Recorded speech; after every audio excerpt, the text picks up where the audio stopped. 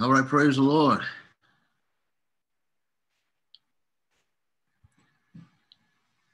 Praise the Lord who's on with us tonight. Okay, you got a background too, sister.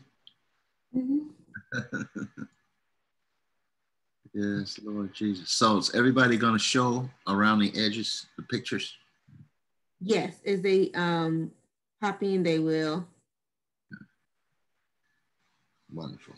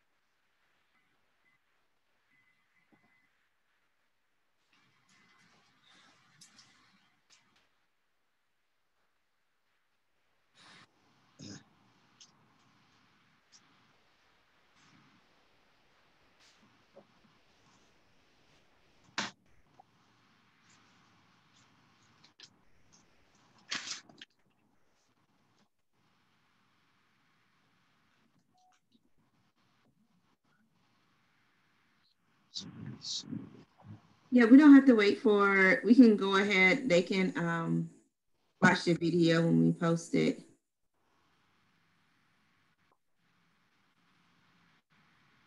All right, praise the Lord. We're gonna open prayer meeting this evening with a word of prayer.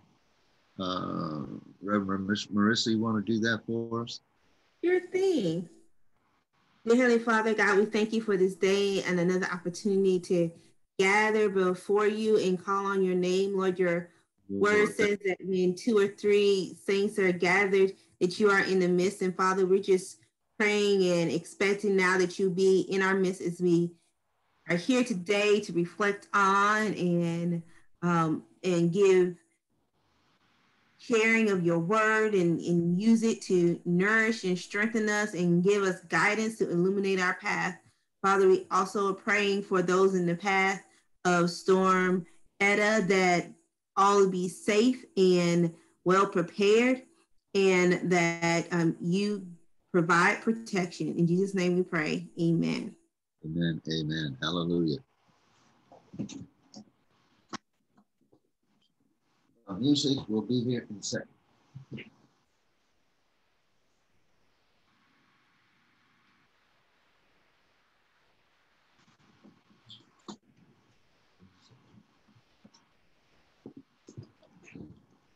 That could be on the right channel.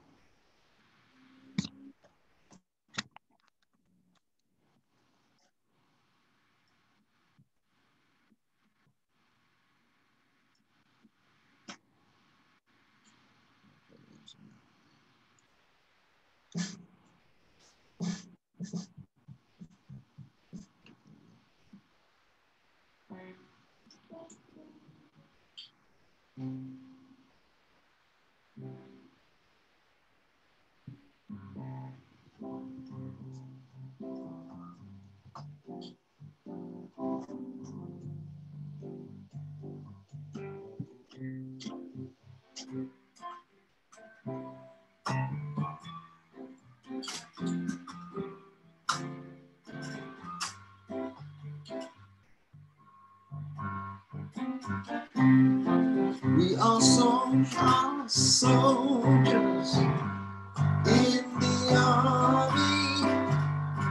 have to fight, although we have to die.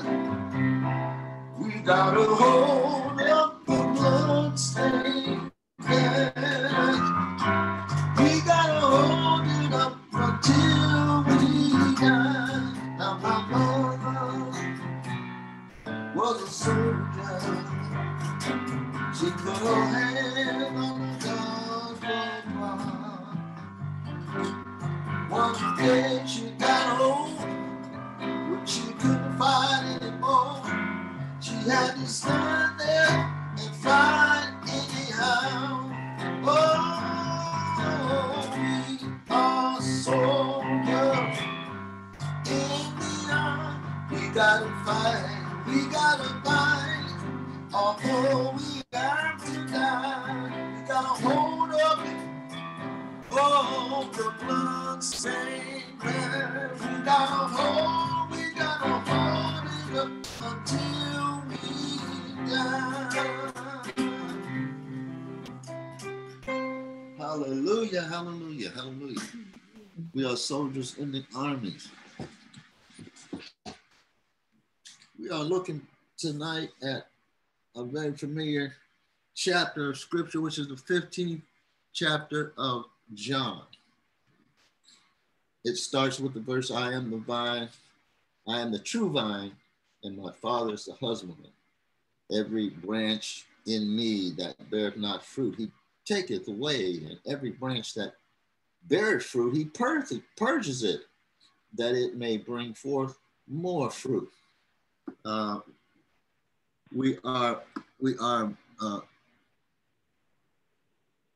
Jesus is the vine, we are the branches. He tells us there's nothing we can do without him. I liken our walk to soldiers in the army. And the scripture we're going to use for tonight is the 13th verse, which says, greater love hath no man than this, that he laid down his life for a friend. Jesus said, if you love me, I call you no longer servants, I call you my friends. So to help us think about our walk with Jesus, it is helpful to look at the example of a character that is well known in the movies, John Rambo. Anybody ever heard of John Rambo? Yeah, Pastor likes watching Rambo movies. Yeah. I'll never forget showing my grandkids the Rambo movies. And my youngest one said, you know what? He disobeyed orders. I said, yeah, he did. But he was following a different set of orders. So that's what we have. We have a different set of orders in the world. But the Rambo really has a negative connotation because it's shown as macho, tough guy, and the Rambo is used really in a negative sense when someone is just overbearing and just barges over other people and uses their strength, or they bully people. And that's really not the case. If you watch the movie and you see in the final scene, the colonel asked him, so well, what do you want? What is it that you want? He said, what we want as veterans, as soldiers, what we want is for our country to love us as much as we love it. And so Rambo really is about love. First of all, he's a soldier in the army. He takes on a commitment. So I want to talk about this love that we have as Christians, and we make it emotional, and we make it relational. But really, it's a life of sacrifice. But it's completely fulfilling. There is no fulfillment in life without love. So just like Rambo joined the army, to fight for his country. He made a commitment, first of all. So we make a commitment to Christ. We make a commitment to Christ. It's like joining the military. That's like joining the army. I was in the Marines for 4 years, traveled around the world, had to follow orders, had to go through some tough stuff. Basic training was incredible. But it was necessary in order to become a soldier. We become Christians, we like to focus on the good things that we get. We think about what we get. We think about the blessings. We ask the Lord to save us, because we find ourselves in situations where there's none else that could save us but Jesus. And or sometimes we are walking the wrong way so bad until the circumstances got so bad, we had to call on Jesus. And then we look for the blessings. Yes, there are many blessings, manifold blessings. We look for the blessings. We forget about the service. The service is essential. You cannot get out of life what you should if you're not serving. Everybody has a purpose. Everybody has a calling. Everybody has a service. And mainly we have a commitment to Jesus Christ that we will go and do. The old folks say, I'll go where you want me to go. I'll do what you want me to do. I'll say what you want me to say. Do we do that? Do we do that? Number one is commitment.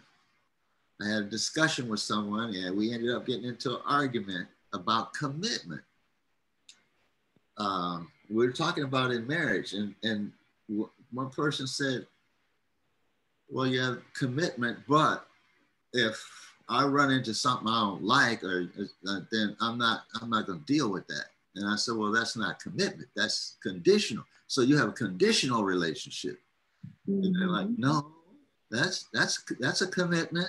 But until it gets to the point where I can't agree. So they didn't understand. But there's a difference between when a commitment is a commitment regardless. It's regardless. It's anyhow. Like this song we just sang, we have to fight anyhow. We have to stand there anyhow. This is not easy to do, because the problem with commitment for us is that when things get rough and things get ugly and things get painful and there's hurt and it seems like the people that we become emotionally involved with can hurt us more than anybody else. Why? Because we have made ourselves vulnerable to them. We have allowed them into our close inner circle, so they can hurt us the most. And invariably, that's what happens. That's what happens. And when we get that hurt, we don't want to stand there and deal with that. It really, and sometimes it's very difficult to heal that. You know, somebody else can call you a name, or somebody else can fall out with you. You don't care.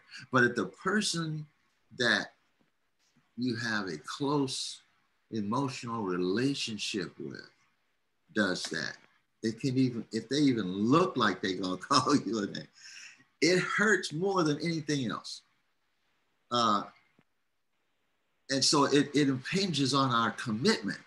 We rethink our commitment. We're like, I don't know if I signed up for this, you know. And I'm certainly not talking about physical abuse or anything like that, but there's enough emotional abuse to really make a committed relationship difficult. So it's going to be difficult. So that's why we need the third member in that relationship, which is Jesus. We need the love of God. We cannot make it just on human affection. We have to have the love of God to make our relationships meaningful. So that's when the Bible says a threefold cord is not easily broken. So you have you, your spouse, and God. And if you have that, you can make it. But know that you're going to have difficulty. Rambo joined the army, and they gave him orders that were illegal. They told him to leave those POWs over there and come back home. And he didn't obey orders. My grandson said he disobeyed orders. Yeah, God tells us to love your enemies, pray for those who despitefully use you. Someone hits you on the left cheek, turn the other. These are contrary to the world. But we got to be like Rambo. We got to go ahead and do what's right anyhow, regardless. We got to follow. Sometimes we can't follow the world's order. We got to follow God's orders. So commitment, number one. Commitment means no matter what. You got to have, if you got love, you got to have commitment. Number two, you have to have engagement. You have to be involved. This is another thing that can break down relationships.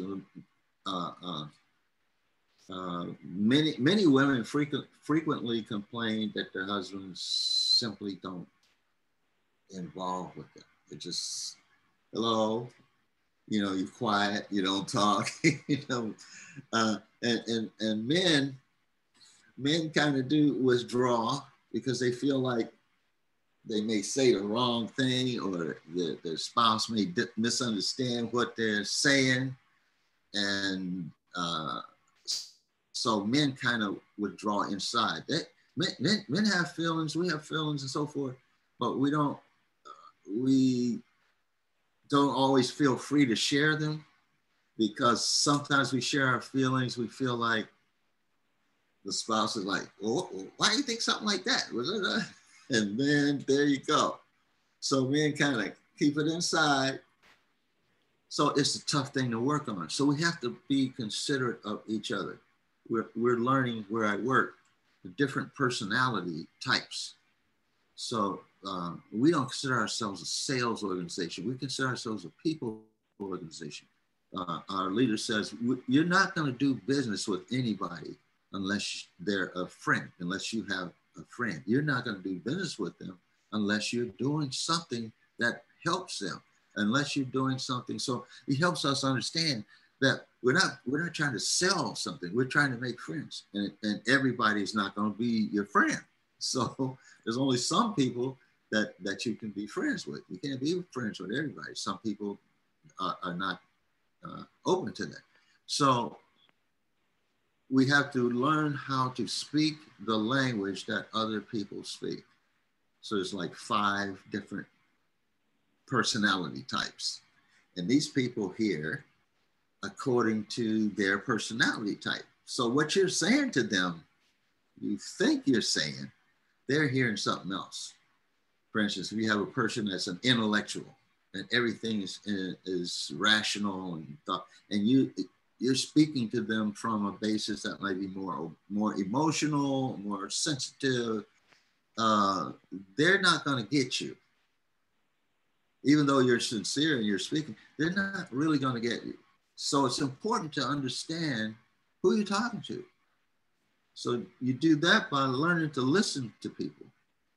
When Jesus said, follow me and I'll make you fishers of men, what he meant was, I'll teach you how to learn and study men, human behavior, so you know how to witness. I'll never forget, a young man came up to me when I just went into ministry.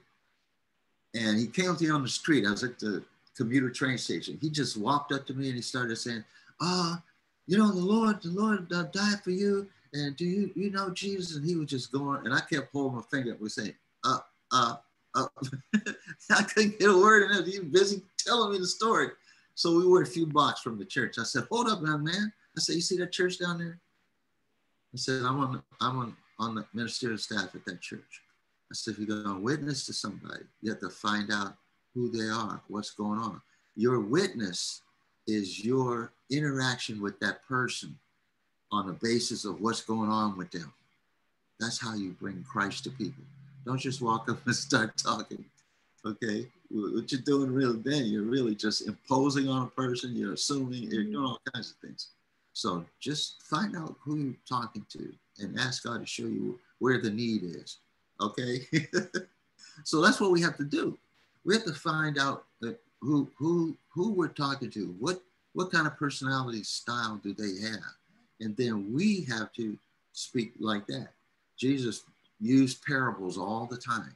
He talked to people based on who their life experiences and what he talked about pasture, he talked about sheep, he talked about seed and sowing, and they could readily understand these concepts because these are things that they're involved with in their lives. So commitment means understanding other people, understanding human beings, being willing to deal with things regardless of what happens. Okay. The next thing I said was understanding the other. What is, besides commitment, the next thing was well, understanding the other person, understanding people. You'll never get the point across. You'll never reach souls if you don't understand how human beings operate. This was one of my biggest challenges because I assumed everybody was like me, which is not correct. In fact, very few people are like me. So we have to learn our to be soldiers. We have to learn our, I don't want to use the word enemy because people aren't enemy. The devil is the enemy, but we have to learn what the battle situation is. We have to learn who we're fighting and how to free people that are caught up with the devil. We have to know the landscape. And then love is something that we always want to get, but few want to give. You have to give. Service is the key to the Christian life. It's not about the Lord. Well, we have all the scriptures of blessings. No weapon formed against me shall prosper. Everything's going to work out all right. I'm going to have the victory. God has got my back. All of this. This is what all we focus on. We don't really think about the fact that we have a service to do. We have a job to do. We are the light of this world. As I hear Pastor talk, we're the light of this world. We are the salt of the earth. If it doesn't have our input, it will not be salted. We are what God has here instead of him, instead of Jesus, to carry out the message, the plan. There will be no love if we don't bring it. Love has to come from us. I watched for 4 years the Black Christians. I watched our people complain and moan about the man, and it was like from sun up to sundown. It's all they talked about. And I was like, they think more about this man than they do about Jesus. I mean, he's on there. I mean, this man, his name continuing. And I said, they don't understand that someone has your attention like that and your focus like that. You're really more into them than you are into God. You're not into yourself. Of course, there's going to be difficult leaders. Of course, there's going to be difficulty in society. We are the ones who have the answer. We have the answer. We should have been coming forth with all kinds of, I didn't see a whole lot of, this is how we deal with this. This is what Lord wants us to do. All I saw was complaint, and anti. When we learn to pray, we love to pray against somebody. We like to pray and make them the enemy. We're just praying for God to bring them down, break them down. And that's all we talk. God don't work like that.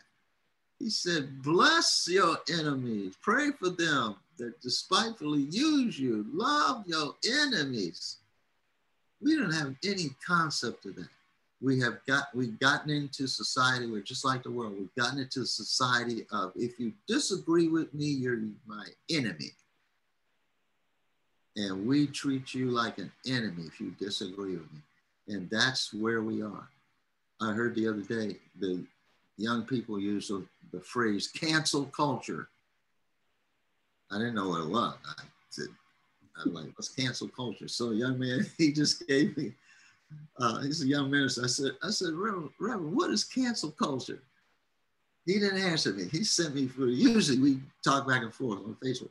He sent me a link and kind of explained the whole thing. It's the idea that people that you disagree, or they not quite, they say things that don't quite fit what the group likes. There's basically shun the person. A good example of cancel culture is Jehovah's Witness. Jehovah's Witness, if a couple or family or a person does something that's against their, not so much against the Bible, but against their practices, they will actually shun that person.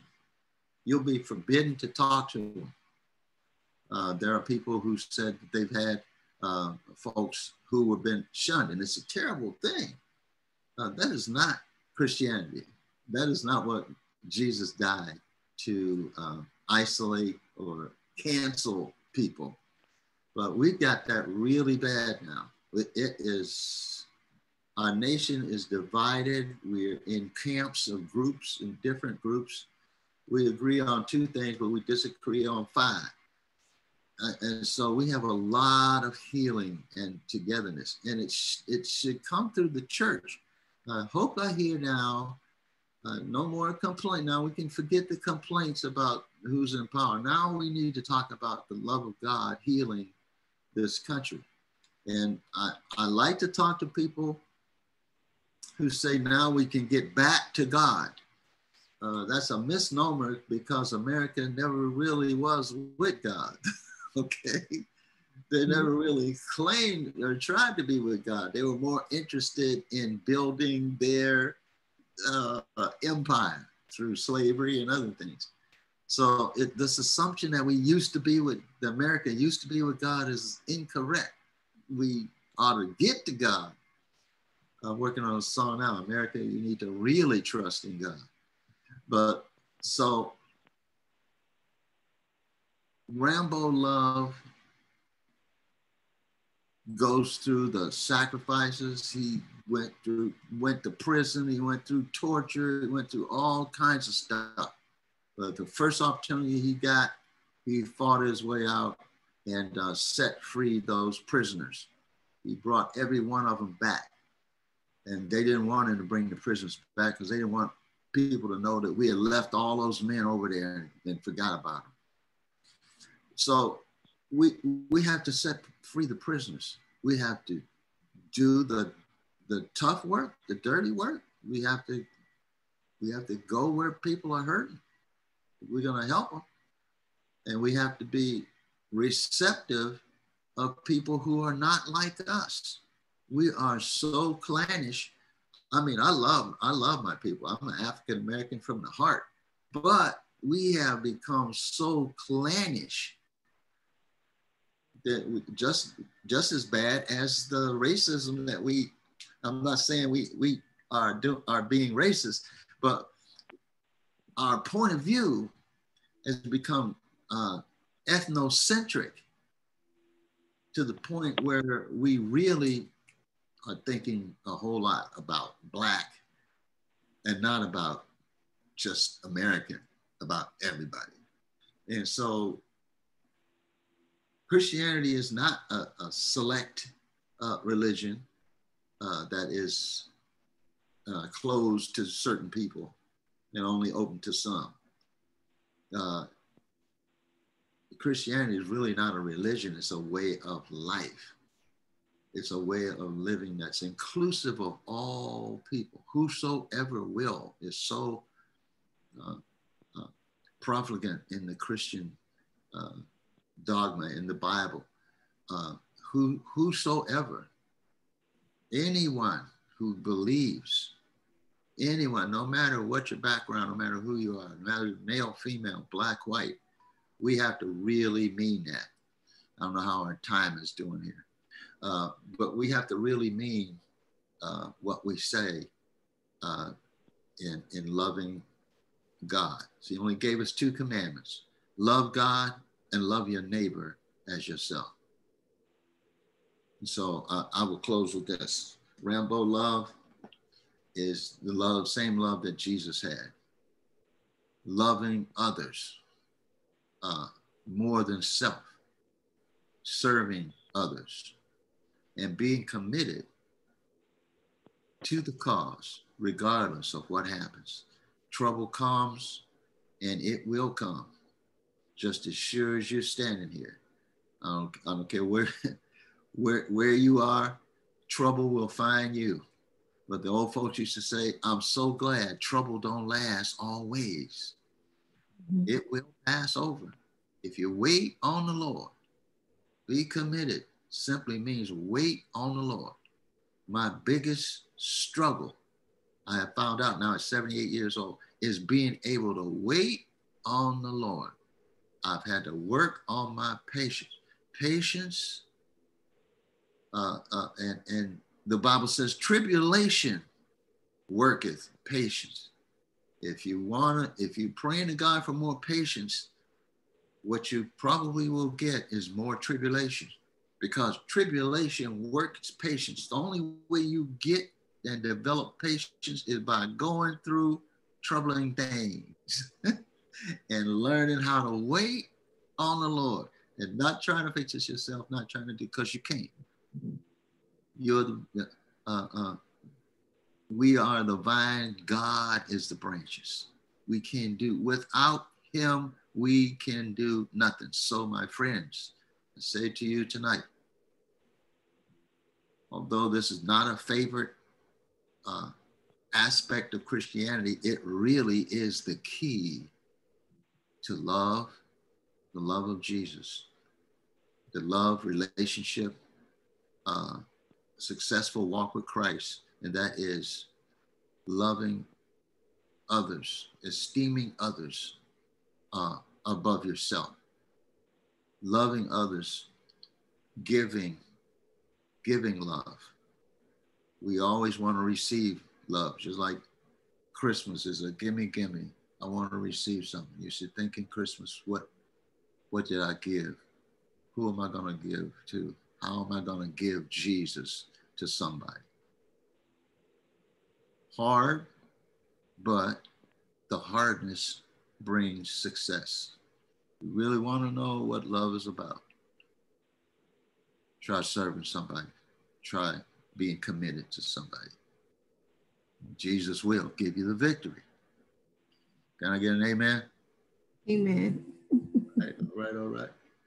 Yeah, like you were talking, and you were talking about like loving even the difficult people. Is be honest, everybody is not easy to love. Some people, you're like, they mama can love them. Maybe. I don't know about nobody. Okay. But it made me think about, I had to go find it. It made me think about Colossians 3:13, because it talks about God giving the grace to put up with one another and bearing with one another. Because like we all got our rough edges, we all got our areas that we're growing in. And God can give us that ability to figure out how to get along with one another, how to go to your brother or sister and apologize and work it out, how to figure out how to come to the middle and make that compromise, how to listen and hear and respect somebody else's opinion, even if you don't agree with it, and know how to still love them, even if you guys agree, just disagree on that subject. Mm-hmm. This is a tough thing. I'm a tough. I like to find agreement all the time. Sometimes people don't want to agree with you. They think if they agree with you that you're trying to control, manipulate. But what I've found is helpful is to have either in the discussion with someone or have a third party. And this is so important. Have a third party kind of feed back to each of us what we're saying. Because they can sit and listen and they can say, okay, this is what I hear over here, and this is what I hear over here. And then frequently people will say, well, oh, that wasn't really what I was saying. Oh, that's not really what I meant. But so we get caught up in, we have to learn the other's language. So if we focus on learning the other's language, really learning, okay, when they say this, okay, it's just like when I used to work with teens, troubled teens from the Department of Corrections and so forth in youth homes. I would give them a warning once and then twice. Then I would say, all right, okay. And the guys that have been there a while said, hey man, you better chill, because when you say okay, what that means is next step, I'm about to deal with some consequences. So I used to say, okay, all right. So we have to learn each other's language, pick up the signals. Okay, when you see someone shutting down, okay, you're on the wrong. It's not them, it's you. Something you're doing is causing them to shut down.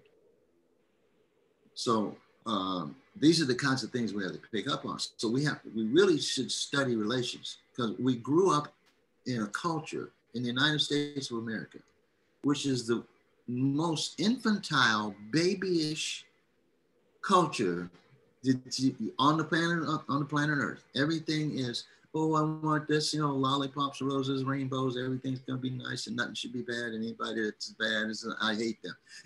That's American culture. I mean, it's just, and everything is now, and everything is me. We've grown up in that culture. We've saturated that. So when you get in a relationship with someone, you can't relate based on that. So we have to study, step back, go on the Word. The Word of God has a lot of wisdom. Proverbs will give you lots and tons of wisdom. But Proverbs can get, what's the word? It can get over focused on males and really kind of negative on females if you look at. But there's some great wisdom there on how to get along. So it's like we have to work at it. It becomes a job. I got to learn this person. I got to figure out what's going on with them. And then my job is not, okay, I got you figured out. Now I'm going to, bring you down. No. So, okay. Then we got to figure out how to build on that person. But they have to do the same thing. And we have to also realize that we have shortcomings and try to work on them. And this is difficult to do, because you wake up the next every day, there they are. So it's like, so that's why we have to stay in the Word. The Word of God will give us wisdom on how to deal with this. Our biggest enemy is our personal self, not whoever you're in a relationship with. Your biggest enemy is yourself. I have one study class that I'm in that says nothing can stop you except you. The only thing that can defeat you is you. Nothing outside of you has more power or influence over you. All the power is in you. This is what Jesus did on Calvary. He gave all power in heaven and earth in his hand, and he gave it to us. He said, tarry till I send you the promise of the Father. And so it is embedded in us, the church. You have the power. You can change anything, anywhere, just by changing your mind. You got, you're committed to Christ. You can use the instead of thinking about getting stuff all the time. You can use the power that Christ has given us to heal things, including yourself. You can heal your doggone self. I'm working on another song. It's called Help Me, Help Me. Help me, help me. I have to learn how to work on myself. And so I love the idea of Rambo love, because the man absolutely laid his life out there for other people to save the prisoners. We have got to have that kind of commitment. We're looking for position. We're looking for growth, movement. We're looking for progress, all these things which are so Western and so American focused. But what really Jesus did, he told the rich young man, he said, sell everything you got, give it to the poor and come follow me. The young man was like, I must have came in the wrong meeting. No, I'm not finna do that. We are not thinking about that. We are trying to hold on what little bit we got and add to it. But we don't understand that we really have everything we need. We just need to put it forward in action, and God will bless. And I hear Pastor preaching this all the time, and I'm not, so I'm like, yeah, but I can use a little help. But it's really true. Like the lepers, as they went, leprosy and all, they were healed. Many times we just have to go, and we just have faith in God and just step out and go. God meets us. And that's what God wants to show us, that all I want you to do is trust me. I got this. I got this worked out. But we're like the little kids at Christmas. Give me this, give me that. And if it's not under the tree, we gonna have a fit.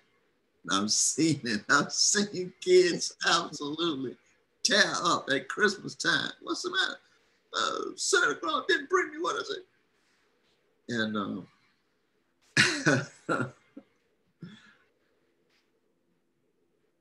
God knows what you're going through. We have a tendency to get mad at God, which God enjoys that. He likes you to get mad at him, because then he can answer you. Call unto me and I will answer. We need to do that. But we get mad at God, and we close God out. We assume that God hasn't heard our prayer, and that God doesn't understand what we're going through, and he's not. And so that's the wrong direction. We should get mad at God and say, like, get in and say, okay, if you really then make the fleece wet. Okay, now make it dry. Okay, if you really, God, he said, try me. Mm-hmm. Prove me now and see. Won't I open up the windows of heaven? Try me, check me out. So trying God means walking by faith. Mount Moriah, me coming to Mount Moriah in my golden years of life is so much. I think about Abraham and Isaac. And I think about Mount Moriah as the place of faith, not sacrifice, because there was no sacrifice, but it's a place of faith, tremendous faith. Abraham had tremendous faith. He told the men, he said, y'all stay here with the donkeys. We'll be back. He said, well, we'll be back. Even though he knew God is sending him up there to do the sacrifice of his son. He told the men to hold your horses. We'll be back. That's true. I mean, and then you also got to think about just the whole notion that the man waited 75 years for the son that was promised to him. But he done waited 75 years on this kid. God told him to sacrifice him. And he told the man, we'll be back, and went up there. And the kid even asked about, well, what are we sacrificing? And he told the kid God will provide the sacrifice. Like, he was walking and speaking prophetically the entire time, which is also kind of funny because if you look at Abraham, Abraham had these points in time when he struggled with his faith, because there was a couple of times he let other men take his wife because he wasn't believing. Because he was scared. He ended up having Ishmael because he wasn't believing. Yeah. That God was going to provide him a son through his wife Sarah. So like there were a number of times where Abraham had, as much as he is called and considered father of faith, there are a number of times where he had crises of faith as well. Yeah. But in that instance, he was speaking prophetically. God's going to provide a sacrifice. Me and the boy will be back. We'll be back. I'm going to preach on that one. Even if he raised them up, we was going to come back. Somehow I know we're coming back. Interesting. That is powerful. God asked us to sacrifice something we are not likely to think that. It's the last thing we think. We have to go through a series of trials and say, oh, well, I guess God wants me to. I guess that's not what God wants to have. So we have to realize faith in God is the absolute only way to go. And it has so many benefits for not just ourselves, but for everybody. Everybody is blessed when we follow God. Everybody is blessed. I really hope our nation starts to look, and I have no reason to think they will, but I hope they will do better about really thinking about God. I think that we should open the conversation more and let's talk about God in America. And where do we really see God? And we have whole denominations that claim that they're speaking for God. I met a lady standing in line in Walmart, and this lady jumped on. Our nation. She said I look like this guy that died, Herman something. The black guy who was Herman Cain? Yeah, she said I look like Herman Cain. Says, you look like Herman Cain. I know the name was familiar. She said, you don't look for reason to talk to you. And she was talking about what a great guy he was. He was a great Republican and really loved the Lord. And I said, I just had to say something. I said, yeah, but remember God said we have to love our neighbors as ourselves. The other part of that, he loved the Lord, but he didn't love certain people. Those folk don't love, poor folk and even black folk. They don't only love folk like them. So that's the church, unfortunately, that has been revealed in America, which is I would just say quite damnable. I just think the misery and suffering that has been caused under that false flag in America is I mean, you have millions and millions and millions and millions of lives that have been lost and destroyed under that false flag. And these people are so indoctrinated. I don't want to say committed. That's the wrong word. But they're so indoctrinated with their beliefs that they, like the Bible said, they will kill you and think they're doing God a favor. This is really where they are. It's just difficult people. Really. So the conversation needs to come up about Christianity in America, church in America. Is America Christian? When was America a godly nation? It's never been a godly nation. Never. America has always exploited the scriptures and what the Bible says is a justification for its actions of evil. Biggest thing is making money. You know that the cotton industry, which was black folk picking cotton, slave picking cotton, it made America in the early 1800s the fourth most powerful economic country in the world just from the just from the South, just from the work that the blacks did in the South. So when we talk about reparations, it's really easy to figure that out.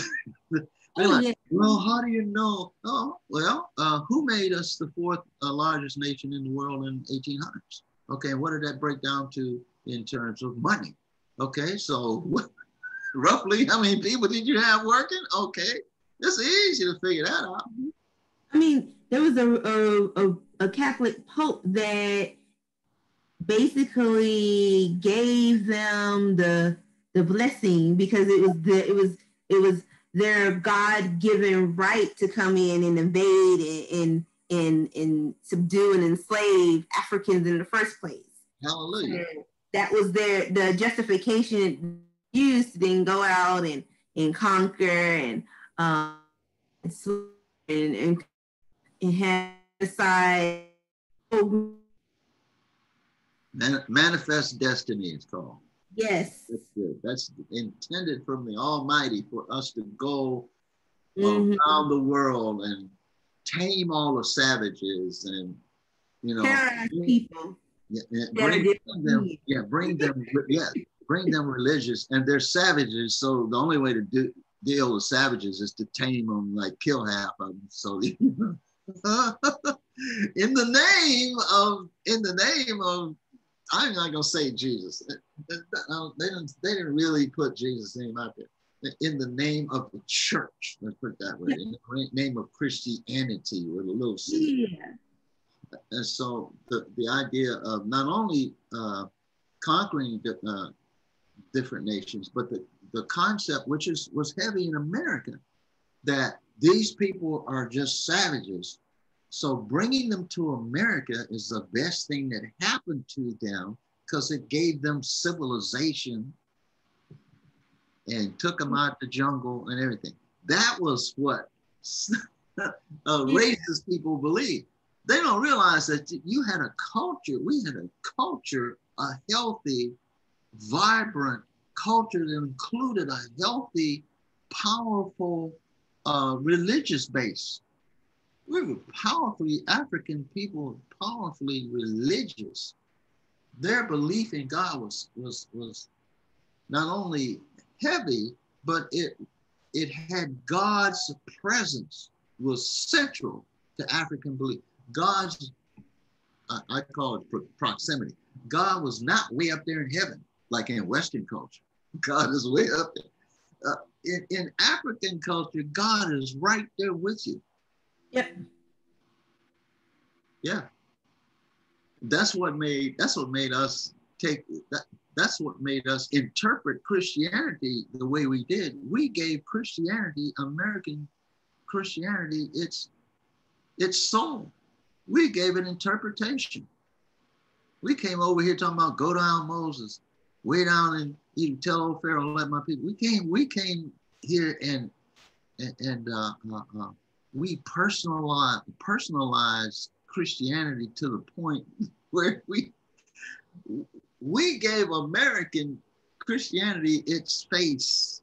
It's like we gave America its music. We gave America everything. We gave America its soul. Africans came here and gave this country its soul, its everything. And so we have to realize that America is not a Christian nation. The majority of the people in America, I think it's 60% will say, or maybe it's up to 80 now, will say they're Christians, but only 30% will say they go to church. I think when they do this polls periodically, and I think now if they're polling where 80% of the people will say they're Christians, but when you ask them, do they go to church? Only 30% of them say they're active in going to church. And if you ask them if they're saved or something like that, now you're down to like 10% because they don't even know what you're talking about. Many people will say they're spiritual. When asked the question, what started happening in the last 20 years is that people would answer the survey and say, well, I don't know if I'm Christian, but I'm very spiritual. But They mean it's that there's something that they're aware that there's other power, but they don't have a sense of what it is, and they don't think it's important to. So America has never been a Christian nation. It has never. The founders did use biblical principles in establishing the Constitution, Declaration of Independence, the Bill of Rights. All of these things were based on biblical wisdom, so forth. But it wasn't dedicated to the Bible. And they weren't all. A lot of the signers of the Constitution were absolute humanists. They were. Jefferson was a humanist. He was not a Christian. He was a humanist. And that's why his philosophy was humane. What he said about African Americans was, he said, they're highly religious people, very religious people, sound like Donald Trump, but definitely not ever capable of being independent. They have to be ruled by someone else. So that's what he thought about African Americans. He had 4 or 5 wives that were African American, but I don't know what he was thinking about that. But so never were a Christian nation, but we have a shot at it. What's happening is God is putting America through the crucible to bring it out to be more of a Christian nation.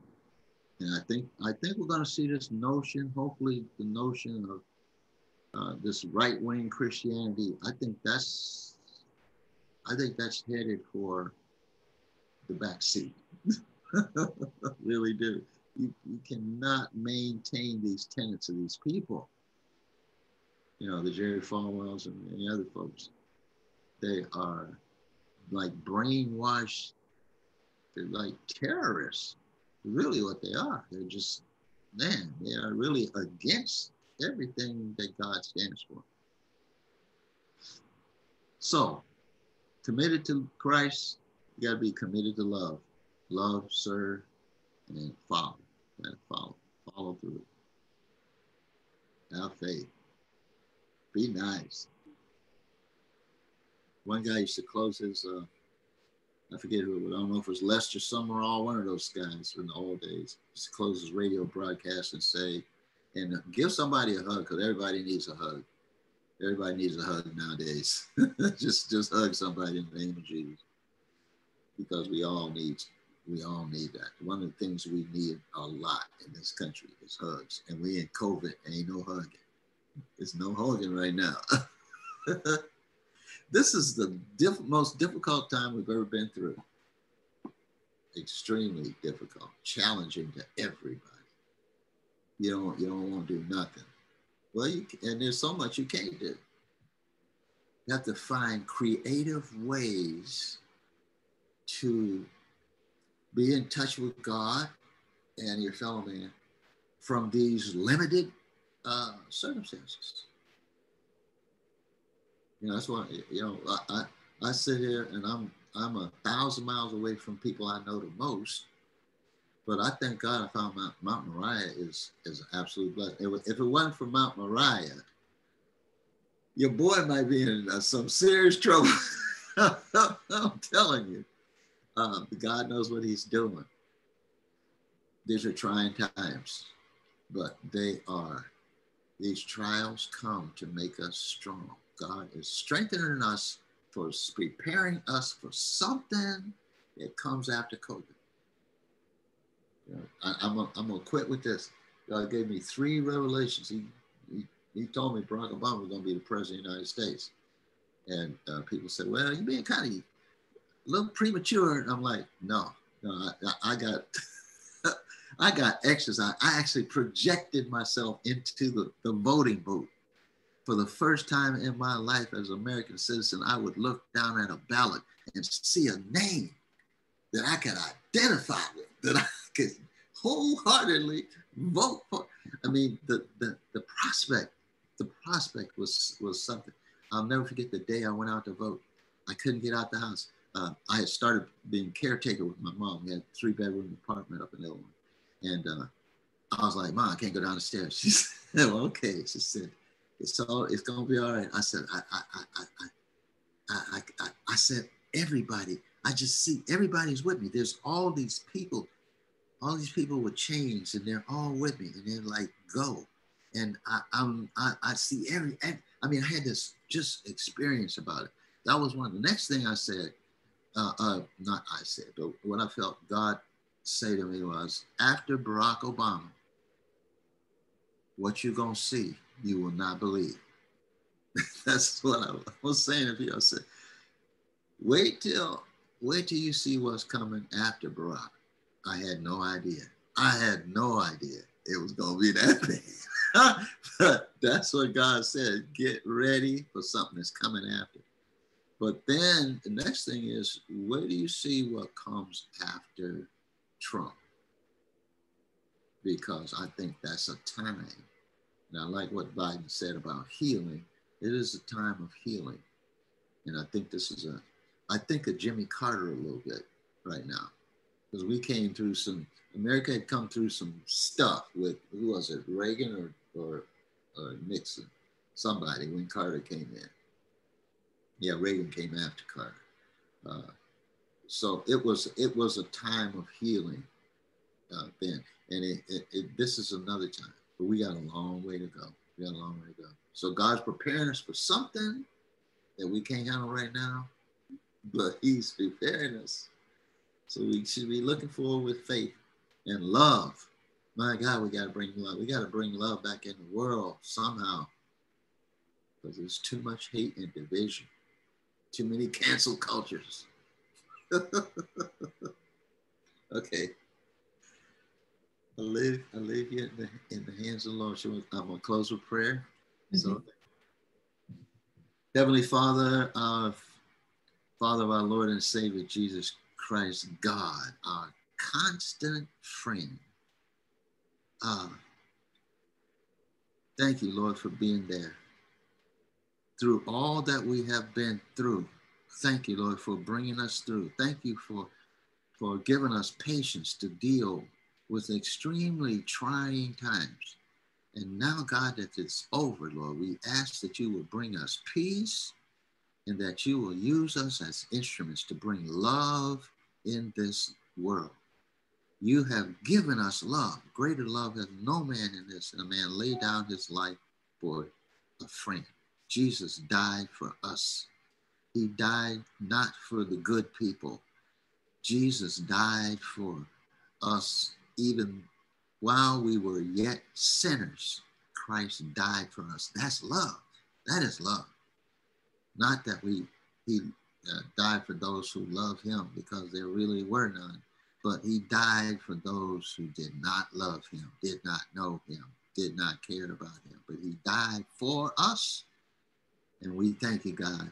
And now we're living in a time where we have the opportunity to go forward and show the love that Jesus gave, show the Rambo type love that Jesus exemplified. And so, Father, I ask you to bless everyone in the sound of my voice. Bless our pastor where he is. Bless Mount Moriah, which you already have blessed. Help us, Lord, to grow into the ministry and the mission of Mount Moriah. Now, Lord, we ask these blessings in Jesus' name. Until we meet again, keep us in your care, is my prayer. Amen, amen, amen. Amen.